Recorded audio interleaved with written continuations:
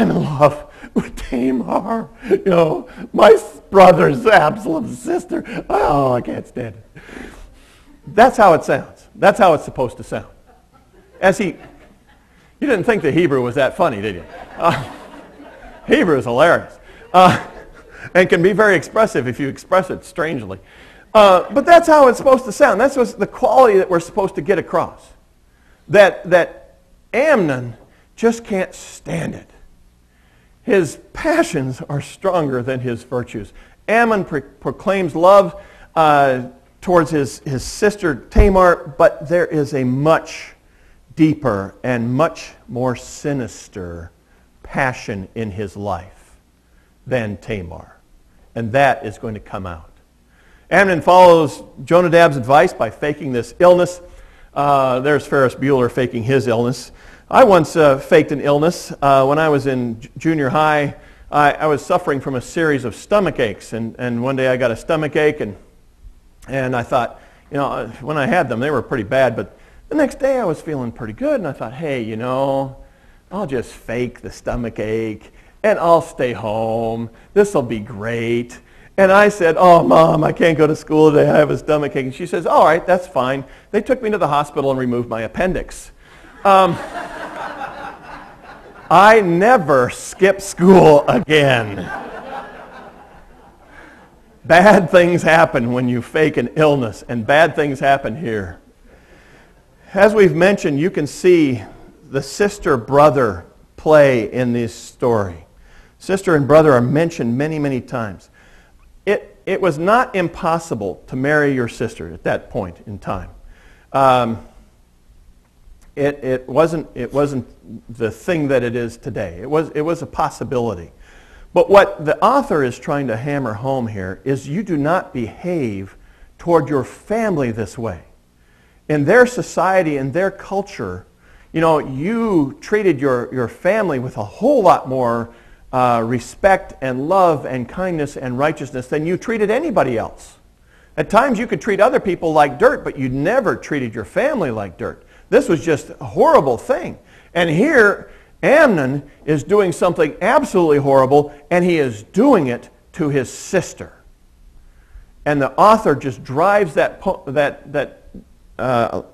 idea home again and again. Amnon says, come, lie down with me. Normally, when these two phrases are put together, it is immorality that is happening. It's either rape, or it is adultery, or it is something bad. And he says right out front, you know, this is what I want to do. I want to do something that is highly immoral. Well, Tamar is a woman of integrity. She says this is not a good thing to do. You know, she's been submissive to her father. She's been doing everything she can. She shows her care for her brother. And now she shows wisdom in trying to persuade him not to do this horrible thing. She starts off by saying, do not force me. Do not use force. Do not use violence to accomplish your purposes. Israel is not Canaan. You know, Israel wanted a king, but the king could not be like the Canaanite kings. They had to be a godly king. And this family was supposed to be a godly family. They weren't supposed to behave like the other people in the world. They were supposed to behave like godly people. Israel was not Canaan. She says, it's going to ruin you and it's going to ruin me. You're going to have to pay for this crime, and I'm going to be disgraced because of it. She is doing her best to persuade him in every kind of practical, every kind of theological argument, every kind of brotherly, sisterly connection that she can to persuade him not. And she mentions that marriage is not out of the question. She says, if you really want to do this, go ask David. Maybe he'll let me marry you. Follow the proper channels. Do what's right. But Amnon won't be stopped. He rapes her. A horrible, horrible crime in David's family. He dehumanizes her, he ravages her, and leaves her, this desolate woman. And then the violence that is in him turns his love into hatred. And I don't know that it's just the violence that turns his love into hatred. It just might be the sin that is there. Rolling Stone magazine published a book a couple of years ago, 20 years ago. Rolling Stone is not a godly magazine. They didn't publish a godly book. But one of the things that they said was that couples who sleep together before marriage, who are dating and then have sexual relations, their relationship ends within days of their having sex. Because sex without commitment turns to anger. How many divorced couples do you know who used to be in love with each other, and then because of their sin, because they can't resolve their problems, end up hating each other? This is not, I don't think, an uncommon thing. Sin will turn the thing that you love into a thing that you will hate. It is just the way the world works. Just as his unrelenting love or lust or whatever it was, drove the first part of this chapter, now his violence, his hatred will drive the rest of our story today. Amnon wants to drive Tamar away, throw her out, lock the door on this woman. But Israelite law required that a person who rapes a virgin in Israel, or who has sex with a virgin in Israel, is required to marry her, or at least to pay for her upkeep for the rest of her life. This was the law. And Tamar knew it. But Amnon will have none of this. He doesn't want her anymore because he has done something horrible. She uses this technical term for divorce and says by treating her now as a divorced and shamed woman, he will only make the situation worse. She is still pleading with him to do the right thing. She is still trying to reason with him. She is just amazing in all of this situation. She wears a richly ornamented robe, and I wouldn't mention it but for one reason. The only other place this robe is mentioned is Joseph. He has one. Same word. It's the robe of a princess. It's the robe of a prince. And she tears it. And the ruin of the robe shows the ruin of her life. Well, David learns what happens.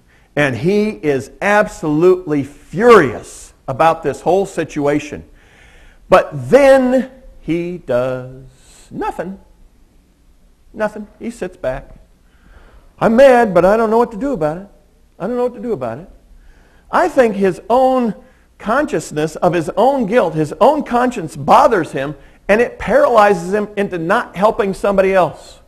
How often have we heard, we can't go confront somebody else about their sin because we're all sinners. That's true. We are all sinners. David has sinned. There's no doubt about that. But he has been forgiven. He has dealt with his sin. And we need to help other people in their sin. If we don't do that, if we let them get away with everything, if we don't check their lives, they will turn out worse than we are. They will never be forgiven. And Amnon and Absalom seem to die without ever having been forgiven.